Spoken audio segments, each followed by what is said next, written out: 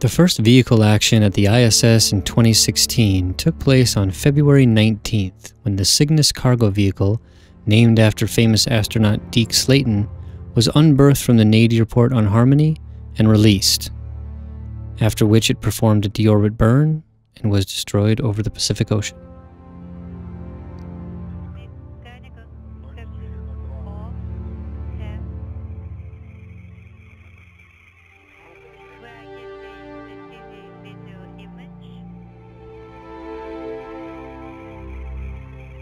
On March 2nd, 2016, Soyuz TMA-18M undocked from the Poisk module, moved away from the station, deorbited and landed safely in Kazakhstan, returning the year-long ISS mission crew back to Earth. 2 weeks later, on March 18th, Soyuz TMA-20M launched atop a Soyuz FG carrier rocket from Site 15 at the Baikonur Cosmodrome on a fast track to the ISS. Engines at maximum thrust. The turbo pumps are at flight speed, standing by, Liftoff. and liftoff. Jeff Williams, Alexei Ovchinin, and Oleg Skropochka launching to the International Space Station.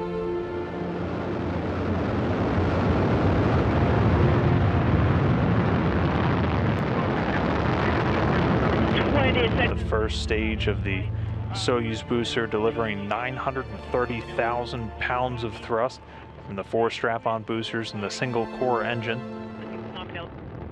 Copy. First stage going to be burning liquid fuel for the first 2 minutes and 6 seconds into the flight. Less than 6 hours later, Soyuz TMA-20M docked to the Poisk module without issues.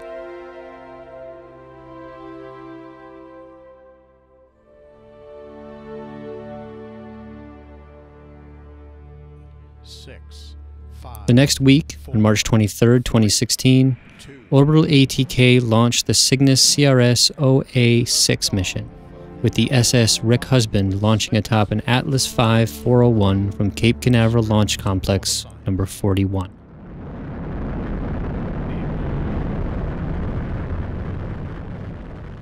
Despite a small anomaly in the first stage causing the Centaur second stage to burn over a minute longer than planned, the cargo vehicle made it to orbit.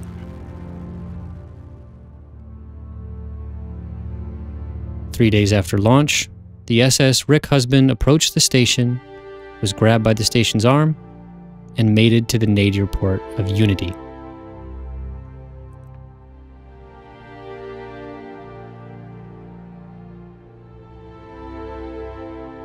The following week, on March 30th, Progress M28M undocked from the aft port of the Zvezda and was deorbited the next day.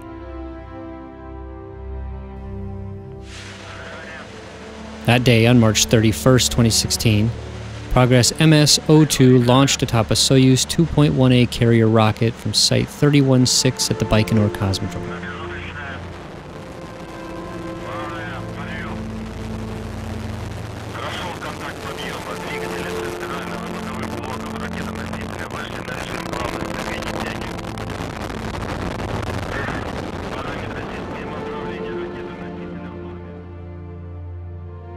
After the standard 2-day rendezvous orbit, Progress MS-02 docked with the open aft end of the Zvezda module.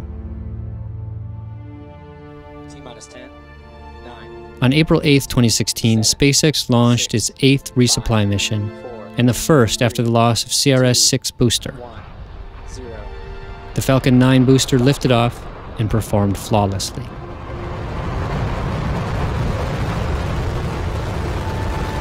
Falcon 9 is low to towers. GC, move to section 10.59 to secure the pad. Stage 1 propulsion is nominal.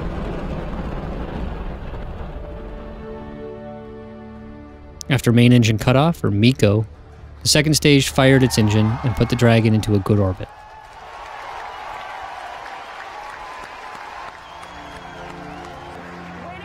Meanwhile, the first stage performed a series of burns to land successfully on the drone ship Of Course I Still Love You. It was the second landing for SpaceX, and the first on a drone ship.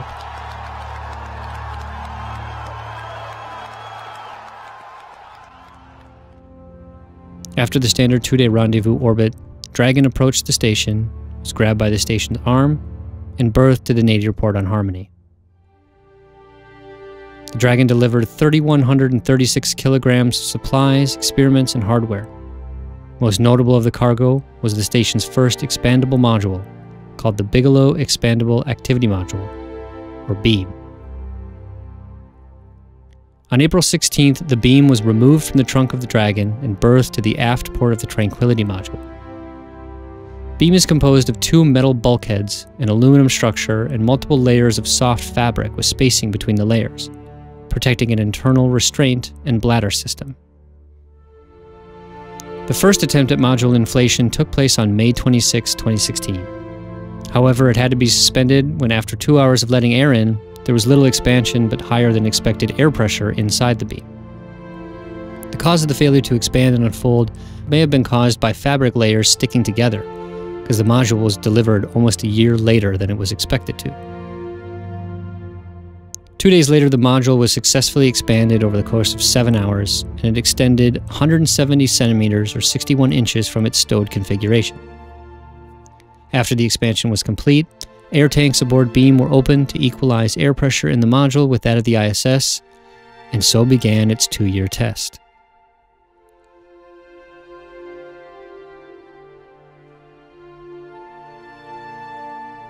On June 6, 2016, astronaut Jeff Williams and cosmonaut Oleg Skripochka opened the hatch to BEAM and entered to collect an air sample, download expansion data from sensors, and install monitoring equipment.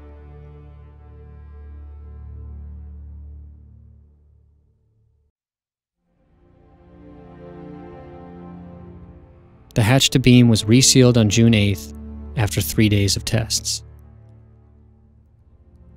On May 11, 2016, the Dragon was unberthed from the Harmony module, moved to its release point, and let go. It moved away from the station, deorbited, landing safely in the Pacific Ocean off the coast of California. A month later, on June 14th, the Cygnus, named SS Rick Husband after the commander of the ill-fated Columbia flight STS-107, was unberthed from the nadir port on Unity and moved to the release position before being let go by the station's arm. It moved away and performed a deorbit burn, burning up in the atmosphere.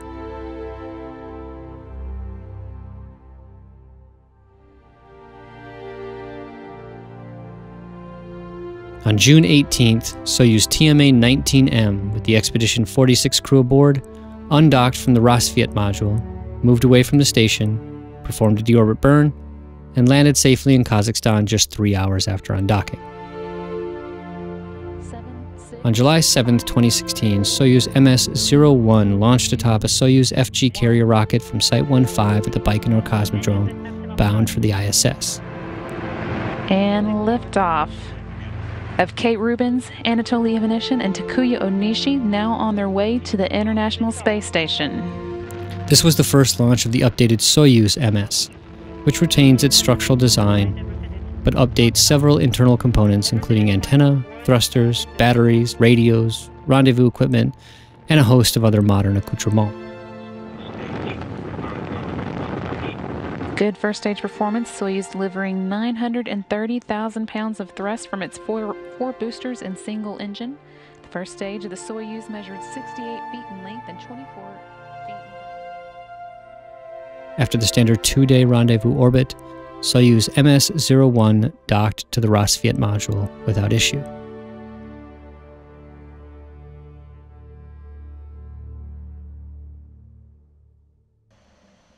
A week later, on July 16, 2016, Progress MS-03 launched atop a Soyuz U carrier rocket from Site 31-6 at the Baikonur Cosmodrome.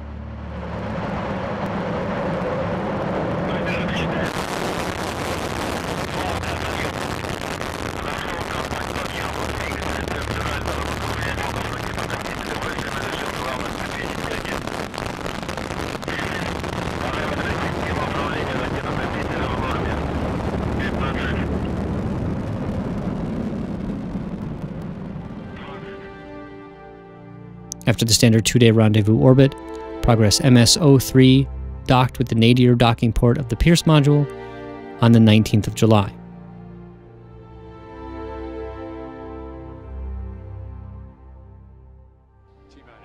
While Progress MS-03 was still in its rendezvous orbit, SpaceX began its CRS-9 mission, launching a Dragon cargo vehicle atop a Falcon 9 on July 18th.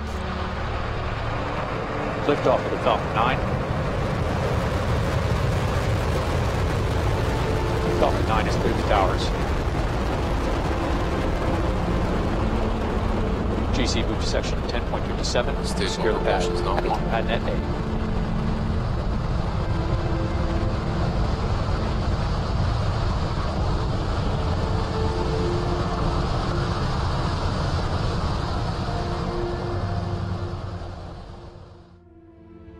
Following stage separation, the rocket's first stage performed a boost-back maneuver and landed smoothly at Landing Zone 1 at Cape Canaveral.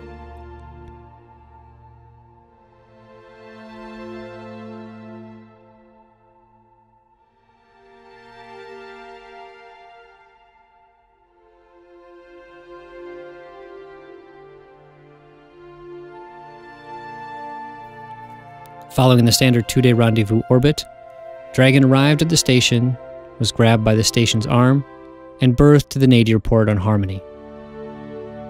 CRS-9 carried 2,257 kilograms of cargo to the International Space Station, and its unpressurized cargo, the International Docking Adapter 2, was located in the Dragon's trunk, and it was attached and connected to PMA-2 during a spacewalk in August of 2016. The first docking using the IDA wouldn't be until March of 2019, with the arrival of Crew Dragon Demo 1. A little over a month after arriving, Dragon was grabbed, unberthed from Harmony, and released. It performed its deorbit burn and landed safely in the Pacific Ocean off the coast of California on August 26th. On September 6, 2016, Soyuz TMA-20M with the Expedition 47 crew aboard undocked from the Poisk module, moved away from the station, performed its deorbit burn, and landed on the steppes of Kazakhstan 3 hours later.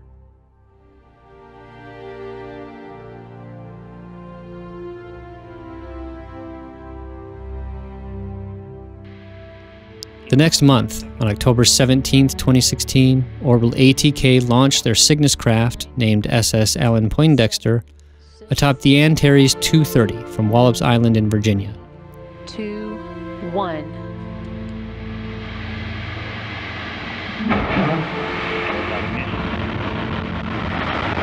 And as you can see, Cygnus lifting off on top of its Antares rocket on its mission to deliver supplies and science to the International Space Station. This was the first launch of an Antares since a failure of an Antares 130 in 2014.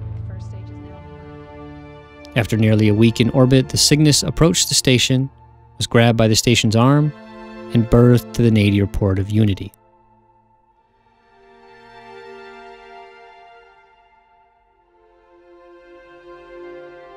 On October 14th, Progress MS-02 undocked from the aft port of the Zvezda, moved away from the station, performed its deorbit burn, and burned up over the Pacific Ocean.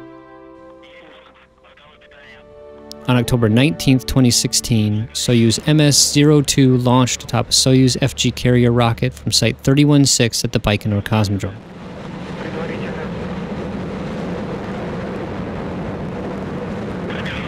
Going up to flight speed and liftoff. Shane Kimbrough, Sergei Ryzhikov, and Andrei Borisenko blasting off from Kazakhstan, making their way towards the International Space Station.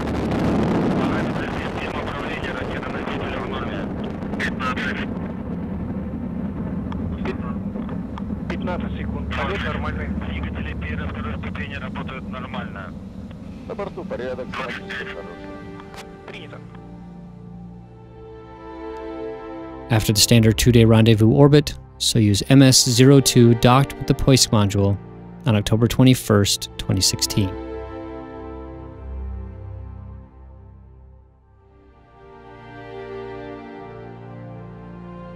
After a week aboard together, Soyuz MS-01 undocked from the Rassvet module on October 30th with Expedition 48 aboard. It moved away from the station, fired its engines to deorbit, and landed safely in Kazakhstan.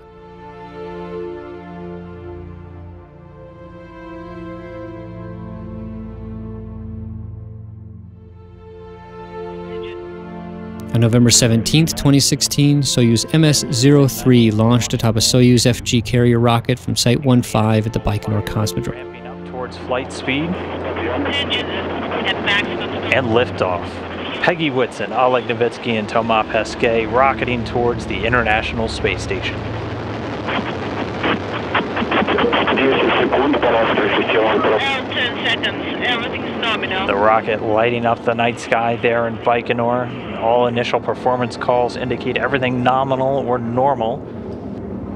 The first stage delivering 930,000 pounds of thrust through those 4 boosters in the single core engine. After the standard 2-day rendezvous orbit, Soyuz MS-02 docked with the Rosviet module on November 19, 2016. On November 21, 2016, the Cygnus SS Allen Poindexter was grabbed by the station's arm, unberthed from Unity, and released. It raised its orbit to release 4 CubeSats before performing its final deorbit burn and burning up in the atmosphere over the Pacific Ocean. On December 1, 2016, Progress MS-04 launched atop a Soyuz U carrier rocket from Site 15 at the Baikonur Cosmodrome. Engines coming up to turbo speed. All engines at flight speed.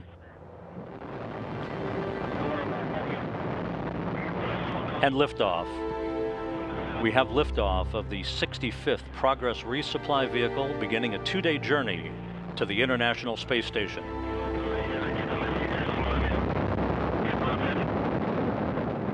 The launch proceeded normally until telemetry was lost at 382.3 seconds, about 2 minutes into the Block 1 stage burn. At that time, Progress apparently separated from the 3rd stage, almost 6 minutes earlier than normal, and a high-altitude explosion was reported over the skies of Tuva, and debris from the 3rd stage and Progress impacted in mountainous areas approximately 3,500 kilometers downrange from Baikonur. In January of 2017, Roscosmos announced the results of the investigation into the cause of the failure. Most likely, the oxygen pump of the Block I 3rd stage caught fire and disintegrated, rupturing the oxygen tank. The fire was probably caused by foreign particles in the pump, or potentially an assembly error. The last launch of 2016 occurred on December 9th, when the Japanese resupply vehicle HTV-6 launched atop an H-2B launch vehicle from the Tanegashima Space Center in Japan. The engines igniting, the solid rocket boosters, and liftoff. The H-2B has cleared the tower, the 6th HTV vehicle on its way to the International Space Station. 6号機を搭載した H2B ロケット6号機は平成28年12月9日午後10時26分47秒に Good first stage performance. Again, those solid rocket boosters will fire for the first 1 minute 54 seconds into launch. The main engines of the first stage will continue to fire for about 5 minutes and 47 seconds. 2016 Japan Standard Time. 4 days after the launch of the HTV-6, it approached the station, was grabbed by the station's arm, and berthed to the nadir port on Harmony, ready to offload its nearly 6,000 kilograms of cargo. The operation of the station in 2016 was settling in nicely to routine resupply missions from various partners and crew flights aboard Soyuz vehicles launching from Baikonur.